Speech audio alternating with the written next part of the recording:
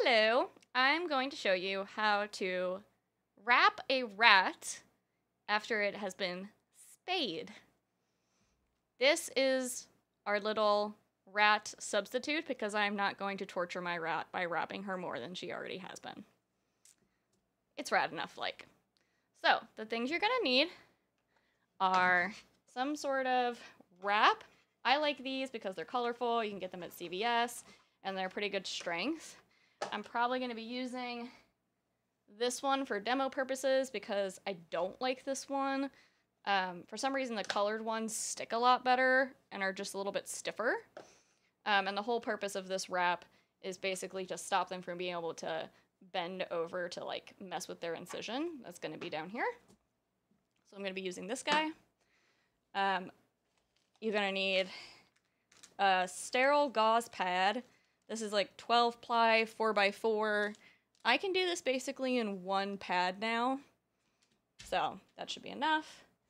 And additionally, I'll show you how to put on basically little ratty pants with some, it's like a cloth tape.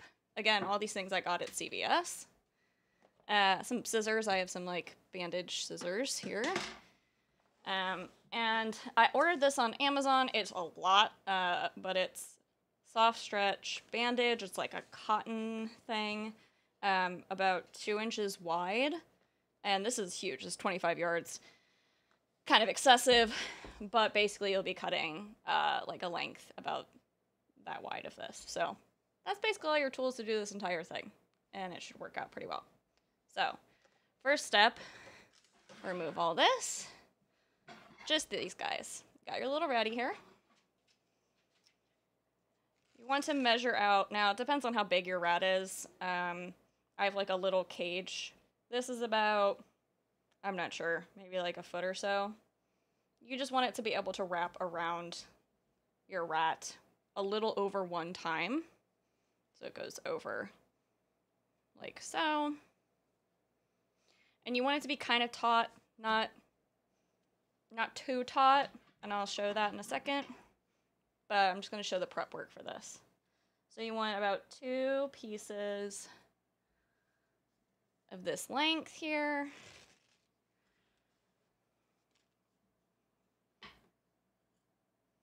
And these will be wrapping around the top half of their torso. And then you're going to need to make little straps. So basically we're making a small vest for the rat. These are going to be 4 inches long or so. Again, it's stretchy material, but you want it to overhang so that it will stick to itself. So you can just take one about that length and then cut it in half. Like so. Those are all your materials you need to make the little vest. Then you want to put the gauze on. So the reason we want the gauze is just to make it so it's soft. I've made this without the gauze, and it will rub their poor little skin and their little fur. So if you just take this pad, again, you want to also do this on a cleaner surface, or it will pick up all their hair and dust and stuff. If you unfold the pad, that's about the length you're going to want. So you could use this as like an indicator for about how long you want it to be as well.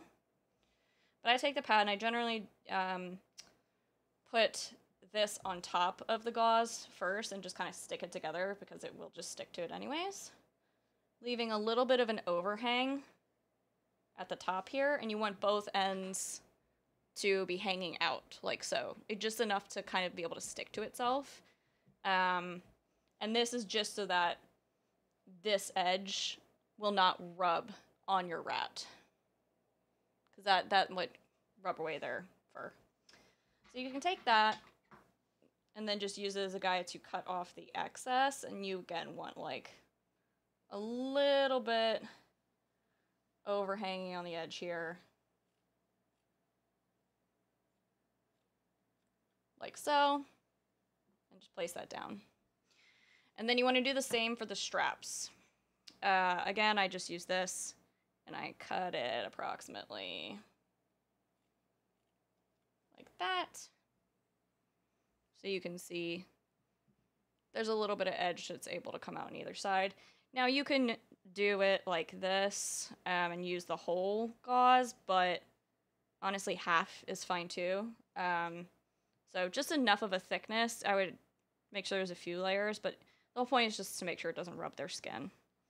So just place that over the straps. And again, you can trim off the edges. It just, again, by trimming the edges, you just keep it from catching on things.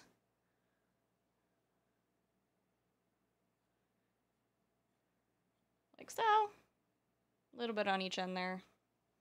And place that down. And you want to prepare all of this ahead of time because your rat is not going to sit still. It's a rat. So my girls are really wiggly. One's a lot better than the other in terms of getting wrapped. One's better at keeping it on than the other one. So go figure. All right. You'll have this left over. You can save this in case you need to cut more straps. Sometimes they'll fold over and get wrinkled if your rat's really, really wiggly. So you can just kind of set that to the side. But basically, that's all you're really going to have left over for trash. Okay. Now you do this portion of making the vest, putting the vest on. I mean, hold your rat how you gotta hold your rat, but the first step is taking this one, putting the soft side onto their skin, and you want to wrap it around, over like that, and then over like this. And then, just to make it a little bit taut, I'll pull and make sure that's stuck on. So when you actually have this on, you want to make sure you can like get a finger under there just to make sure it's not too tight on them. If you think it's too tight, just quickly unwrap it and re-stick it. You're going to be putting on the straps and then a secure bandage to make sure the straps stay on over top, so you'll be able to tighten it a little bit more there. The point is not to make it super tight. The point is just to make a stiff wrap around here so that when they are attempting to bend over to get to their incision, they can't fully bend to get to it. So it'll just kind of stop them. But they'll still be able to move their arms, and they'll still be able to get around. They will be pretty awkward at first. Sometimes they'll do that thing where if you put them in a wrap, they'll just kind of flop there and act like they can't move. But this has worked really well for both of my girls. So I'm doing this very slowly because I'm doing it on a stuffed animal. You're going to want to do this really quickly because they will wiggle out of it. Maybe the first time they won't know what's going on, so they'll be nice to you. But that's not the case for my girls. So for the straps, the way that you want to apply them is you kind of want to make an X. So you put one over top like this, secure it on this side here, wrap it around the arm. Try to make sure that all of the gauze, all of the padding is touching the skin, and try not to get any of the actual wrap on the skin so it doesn't rub away. You're gonna want to try to hold it there and keep it there while you put on the other one. Again, making kind of like an X here, overlapping it, wrapping it around the other arm, and then securing it on this side. This is not sturdy enough. This will come off, and they'll wiggle out of it very quickly. You should still be able to, they should still be able to move their arms around and get around. They'll probably hold them forward kind of awkwardly at first. But when it's like this, quickly, but gently, of course, secure on the straps with an additional wrap here. So, do that. Over. You're going to go around. Make sure the ends of the straps are being wrapped up. Be careful not to get the wrap on the armpits. You, again, want to make sure that the padding is the thing that's sticking out to make sure that you're not rubbing them. So wrap it around. You can have this one be a little extra long because it gives you a little bit more security in terms of being able to like slowly tighten it. And then if it fringes at all while they're like moving around and stuff, you can always cut it off because once it's kind of like out and about and has a bunch of dirt on it, it won't stick very well. Again, this particular wrap, this is 3M, and it's like the nude color. Probably fine for people, not so great for furry creatures. This is just for demo purposes. Again, you're gonna probably, I would recommend getting, this one is the CVS Health one, and they have cute colors. There's also like a blue and a green, but I like the pink and the purple. So that's the vest portion. And then you have a little vest. The worst things that will happen here probably are maybe a strap will come loose and come out. If that happens, you can likely kind of tuck it in and slip it back in. But if you make them long enough, and you can always make them a little bit longer if you feel like they're more likely to slip out, just as long as they're under here and overlapped, you have it secured with this additional wrap. So this is enough to keep them from being able to bend. I can't even get my stuffed animal to bend to get to their incision, which will be down here. You want to try to make sure that this isn't too close to their incision. This is a stuffed tiger, it's not a rat, so it's kind of further down than it would be on a rat, but kind of try to pull it up and make sure it's right under their armpits when you're doing that. But that's enough of a secure bandage. What I've additionally done for my rats is I have like an iodine patch that goes over their incisions for making sure there's no debris that can get into there. But then I have another additional layer that I do, which I call ratty pants. So you take this is when you take the stockinette, and you just pull it out and you cut it. Depending on how long your rat is, I have one rat that's not as long. One rat that's a little bit longer. Cut it longer than you think it'll be. You're pretty safe to just kind of like leave your rat. They're gonna be confused and not very mobile. You can take the stockinette, and the way that I cut it is it's basically cut it here and here for the little feet. So just a little bit up so that it doesn't rip off. Little cut here. And it doesn't need to be so small. The point is not to make them immobile. The point is just to cover that incision. So you can make it a pretty long cut, so their feet might come out. My girls slip out of it pretty often, actually. But the thing is that they accidentally slip back into it. Because, again, it's not about, like, the first part is about securing them and, like, kind of confining them and not allowing them to get to the incision. This one is just, like, a soft cover to avoid if they're walking around and their belly is rubbing in their poo or pee or crumbs or whatever else they have in their cage, just covers it up a bit. So these are the little back leg holes. And then I additionally cut up in here, like so, for them to be able to pee and it not just immediately get all over this. They might pee on this. This is something that you can change independently more often, usually at least daily, without having to change the vest out. I've kept the vest on for like a week, and then usually change the vest out just so that they can kind of like, with monitoring them clean themselves and like scratch off their fur or whatever that's under there. It's kind of itchy. But I change these out daily. The best way to put this on a rat, you can't put them on like pants. You got to put it over their head. So you want to make sure it's facing the right direction. Put it on like this. They're not going to know what hit them. And then you have it like this. You're obviously not going to hold your rat like this. You're probably going to hold them downwards. But for demonstration purposes, I'll show you. You're going to take their little feet, one by one, little foot through. Oh, okay. Well, this stuffed animal has much larger feet than a rat, so I'm going to cut this a little bit larger for the demonstration. However big your rat's feet are. Put them through the hole one at a time, and they're going to try to slip out. You're going to want to probably hold the back end and just pull it up while you get the other foot in. And then get their other foot in, like so. Hold it up. They're not going to be happy at this point. Try to tuck it in, kind of let them rest here.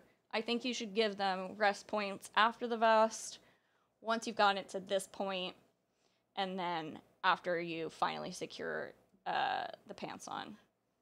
So as they're taking a little break, just watch them. You can also prep this beforehand. It's just a little bit harder because it's tape. You're going to want to measure out tape that you think about will go around the rat. At the very least, one full-time around. Not sure if this will work for the stuffed animal, but this is like a fabric tape. I tried paper tape and it does not stick very well. This is the only one that sticks well. So you kind of want to keep this tucked up because this is how this kind of helps it stay up, but you'll probably untuck and you'll have a little ratty running around like this. So this doesn't slip back out. If it slips off, again, start from the top. But if you manage to keep them in their pants for this time, if it's too long, you can try cutting it. When I've made it too long, I just fold it down because I'm not going to accidentally cut around my rat. Want to be safe. This is kind of what the pants will look like, and you'll see there's like a little section. It kind of goes up so that they can pee. Kind of like you see with like puppy pants and stuff like that. You'll want to take this tape and secure it around the edge here. Try to place it in the middle. That one wasn't as great, but something more along the lines of that. And you want to make sure that it can go all the way around so that it's overlapping, or it's much more likely to kind of flick out and come off. So this is also plenty secure. Like at this point, you're good. Their legs might slip out. You can help them put it back in. They'll probably put them back in. If they're not able to slip back in, your leg holes aren't long enough. And then if you have bandage scissors, so you don't have to take the whole thing off again, very, very carefully, see if you can like snip it open a tiny bit just so that their leg can easily slip in and out. All this does again is just cover up where their incision would be, which is right here. If they additionally have some sort of bandage, that'll be very helpful as well. But this prevents them from being able to get to it, and it's got 1 to 2 layers of protection over top of it from debris, which can cause potential infection. Now, one additional thing that I do sometimes, at least at first, because rats are special and very good at getting out of things, is I put an additional layer of bandage over top of that. Now, if you do this, you've really got to make sure that you leave some stickiness here, and you, again, have to be really careful to not put it directly on their little armpit so it doesn't rub. But you can wrap this or do one more wrap around here, like so. And you're going to want to monitor them to make sure that they really can't bend down. If they can, you can do exactly what I just did, and it will slowly stiffen the bandage to the point where they won't be able to bend down. Now, this is so stiff, I can barely bend my stuffed animal. Like, it's not getting down there.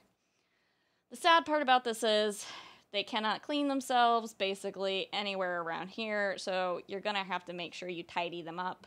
Sometimes they can get to their little feet, which is good, so they can clean out their toes. They can still pretty much get to their tail.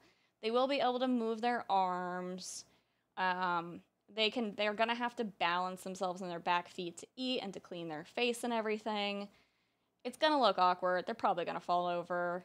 They'll be okay, though. It's not fun. I don't like having them in the vest, but it's better than them opening an incision from a surgery they just had. Yeah, that's the little vest.